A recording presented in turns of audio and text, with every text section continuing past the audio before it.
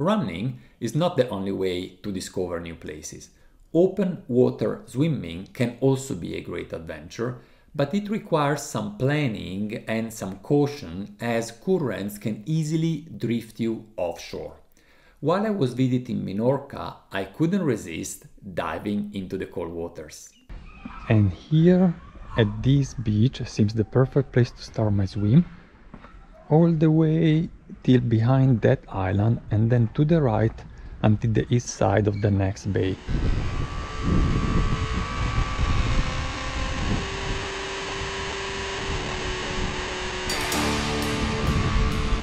I still feel my legs from yesterday runs, so today I was thinking at a recovery swim, something easy and refreshing for my legs, and also some salty water on my face is the perfect aftershave.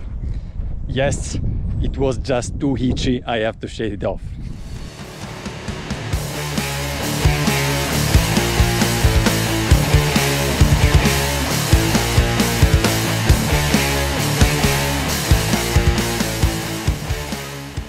Alright, I swam 1.8 kilometers in 40 minutes.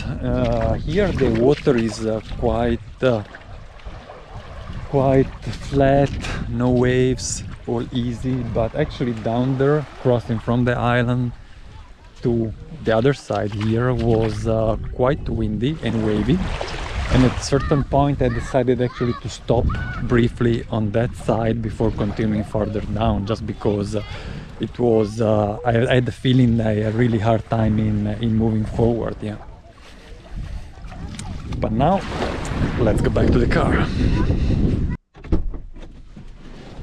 That swim really feels like a treatment on my legs.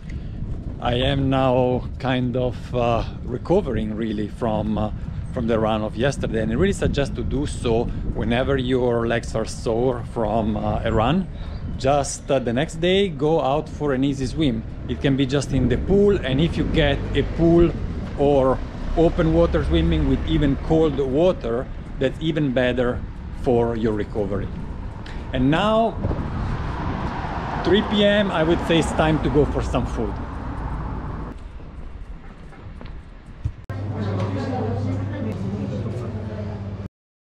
That was my most recent water adventure, but it won't be the last of the year.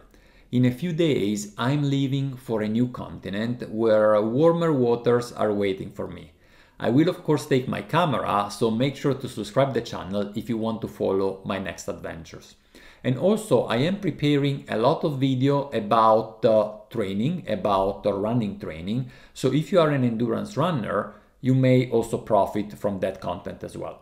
And last but not least, if you've enjoyed what you're watching, don't forget to give the video a thumbs up. It means a lot to me and it also helps growing the channel. I will see you from a warmer and hopefully sunnier place very soon.